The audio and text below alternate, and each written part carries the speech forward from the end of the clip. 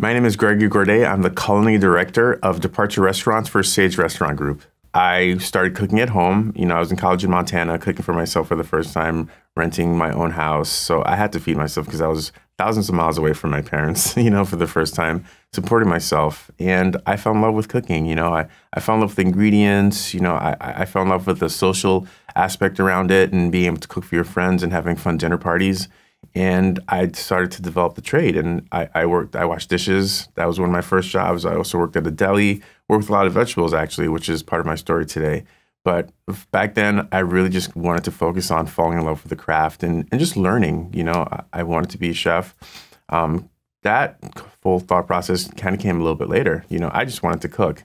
And out of that, I pursued my career. I went to culinary school, which was a really fantastic next step. And I worked at some really great restaurants. And, here 20 years later, I'm at this point in my career. I worked for a very celebrated chef early in my career, Jean-Georges van der Richten, and he's from Alsace in France. And he actually started a lot of his early career in Asia, which is a huge part of my story today. I work in a very specifically modern Asian restaurant, and I do thank him for kind of exposing me to these early Asian ingredients, ginger and chilies and spices and all the beautiful herbs and kind of all these traditional and classic Asian flavors. So for him, he actually started his career kind of with French background, amazing classic French cuisine, and then, kind of modernizing things. And, he started a lot of the early fusion movement that was part of the 90s and the late 80s, which kind of combined French flavors with Asian flavors. So ever since I started my career, because I did my extern with him and then, really had my first culinary cooking job with him as well. So, very early in my career, I had a lot of cultural influences in what I was doing and involved French cuisine and involved lots of Asian flavors.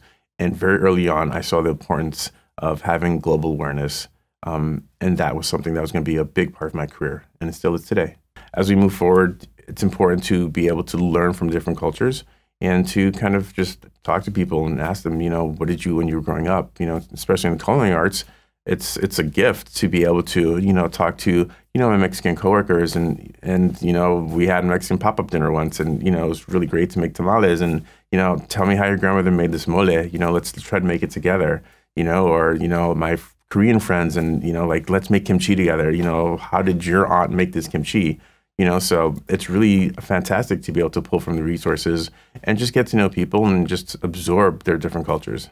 Working with specifically Asian ingredients and trying to kind of source these specifically cultural items that are authentic, it's important. You want to make some smart decisions, and, obviously we'll use specifically classic and technical traditional ingredients that we import, but at the same time, you do want to represent where you work and where you live. And that should be for anyone, anywhere globally. So we're obviously highlighting all the amazing farms that we have here. We're highlighting the amazing seafood, the amazing meats, the amazing vegetables, and we're applying our own twist on them that speak to the cultures that we're using.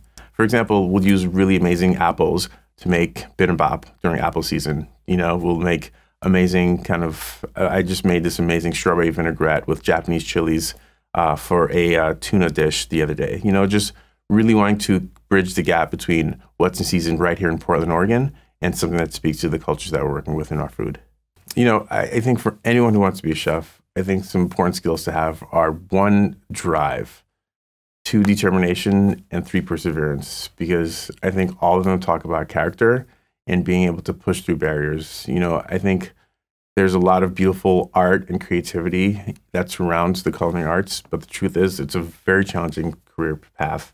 It's extremely long hours. The money's not that great, and it's hot. You cut yourself, you burn yourself, and it's a very high pressure situation. You're in a room with lots of other people, all trying to push really hard to create this great experience for people. And there are different styles of restaurants these days. I've always worked in kind of higher volume restaurants, so that adds an element of even more pressure because we're feeding so many people. Organization and project management is absolutely vital in the kitchen.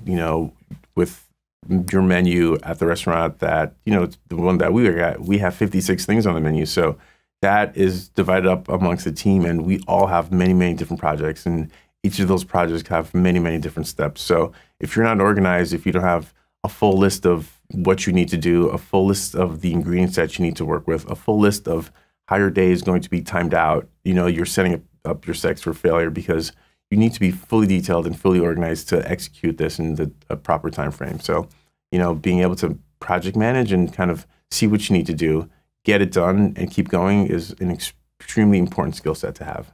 I think definitely get out there and cook in a kitchen. I think cook in a kitchen and really think about if that's what you want, because it might sound very glorious and glamorous, and I truly, you know, I'm aware I'm part of it, but there's a lot of cooking shows and reality TV based around cooking and, you know, celebrity chefs, and there's a lot of glamour around it, but the reality of it is that it's really long work and it's really hard to get to that level, and a lot of good work has to come from that. And if you don't love to cook and you don't want to dedicate, you know, 10 to 12 hours of your day every day and give up holidays and give up weekends and give up family time just to, you know, physically make all this food and hone your craft, you know, it's probably not for you. I've seen many eager cooks come in and they realize that, you know, like, you're going to have to work every holiday. You have to work every Saturday because it's the busiest day of the week. You know, we need you here. We need you to be flexible. You know, you can't really get sick, you know, because if you're sick, then someone has to cover for you, and it unbalances the kitchen. So it's a lot of work. I definitely suggest getting out there, working somewhere busy, and really figuring out if it's what you want to do.